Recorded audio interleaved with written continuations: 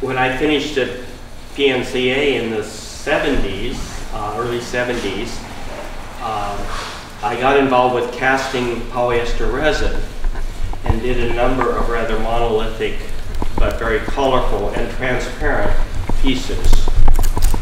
And then I kind of reached a point, well, I got kind of interested in kinetic work and did my thesis at Portland State, my MFA, with some pieces that had water that moved back and forth through chambers.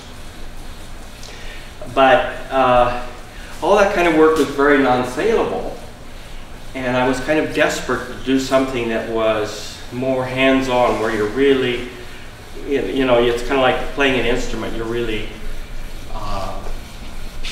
you're playing something, you're producing something right there at that moment, rather than all this very careful preliminary work, for instance, sanding and polishing and that kind of thing. It's just very much craftsmanship, but very sort of removed from actually the art itself, in a sense.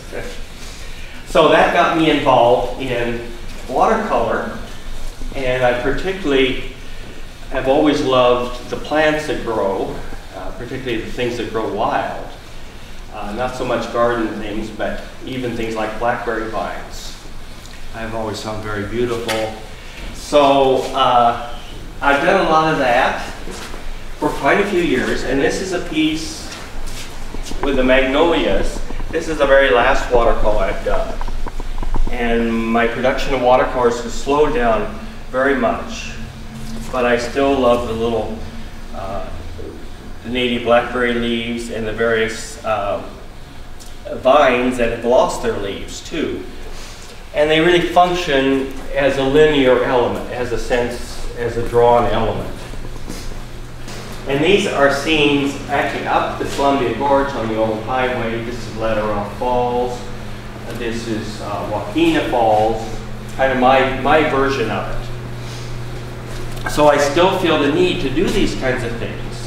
In fact, I felt very refreshed that I could do these watercolors of very beautiful areas, you might say. That I could find my interpretation of something that can be interpreted just a multiple of times over the years by different artists. So I was, very gratified about that, but also aware that this is kind of 19th century art too, you might say. There's so much interest nowadays on an art that goes forward and perhaps is regressing at the same time. Regressing in terms of levels of skill, of drawing skill, of craftsmanship, but doing things new for the sake of the new. And sometimes there is good craftsmanship, but a lot of things nowadays there isn't, and that bothers me. I'm aware that I could be criticized for doing work that looks backwards and comes out of a love of Cezanne and any number of artists of the late 1800s. But you can't always help what you feel. You have your feelings. There are 4 etchings on that little wall there, which really do express the love of plants. And then perhaps doing something with the background treatment, the monoprint treatment, that is much more haphazard and random. And putting those two together, there's actually two separate plates that are printed one right after the other, so that there's kind of an unexpected result that comes about. So these pieces here, actually these are some of the newest things I've done. Just barely got them done in time for the show here. And they're the result, they're the polyester resin cast with a lot of different colors of dye in them. But they were cut out of a block that I had done about 30 years ago.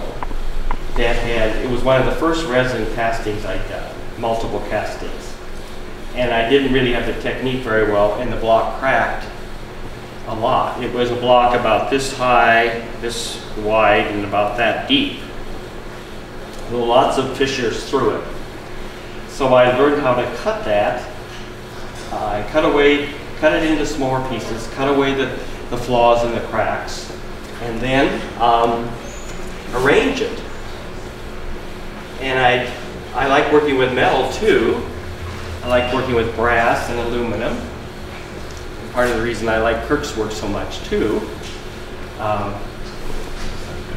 So I thought, well, maybe I can position some of these chunks of color in space and use the brass angle to do that. And kind of getting a pleasing arrangement. And of course each block has several different colors in it. And thinking of it as a color composition in three-dimensional space. They are polyester resin, cast with multiple colors, multiple castings, and then cut up. Actually, there was some cracking, so some of the cutting was to eliminate the cracks. Almost like a shape like a Yeah, that's the faceted piece, the brownish piece. All those cuts were made to eliminate the various cracks. And then I like the shape. It's a polyhedron, I think you'd call it, a multiple-sided. And how do you add the colors? How do you add the colors on these? Well, the colors were done. They're dyes that are added to the resin, mixed into the resin, and then after that you add the catalyst that allows the resin to cure, to harden, become a solid. So first the dye goes in. You can play around with the color, get colors you like. How do you make it so graduated? I mean, there's not like a sudden. Yeah. But how do you make it so Well, fine? the graduated, if you've got a color here and a color here, you've got this nice, clean, hard edge. But if you look at it like this, because it is a three-dimensional volume, then you get the soft transition.